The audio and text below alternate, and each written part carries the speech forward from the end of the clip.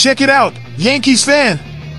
Today, let's dive into why Jordan Montgomery, the lefty we all knew and loved, is not making his triumphant return to the Bronx, but rather donning the Diamondbacks jersey this season.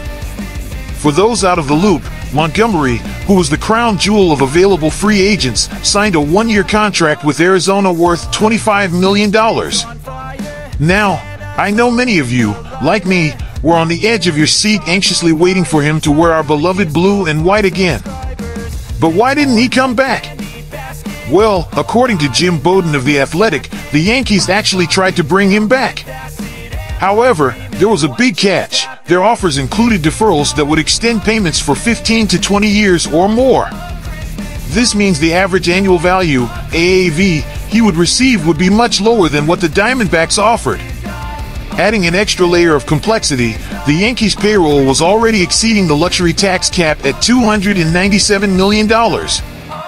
Bringing Montgomery back without those deferrals would mean a hefty luxury tax, as much as 110% on his salary. That's right, more than half of what he would earn would go straight to taxes.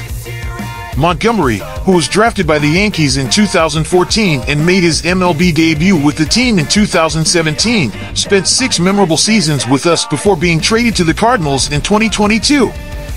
Since then, he has shined, proving to be a reliable pitcher in the postseason. Helping the Rangers win their first World Series championship last year. So, fans, that was the story. Montgomery is gone, but he will never be forgotten. And looking ahead, the Yankees will always find ways to surprise and excite. So, what do you think?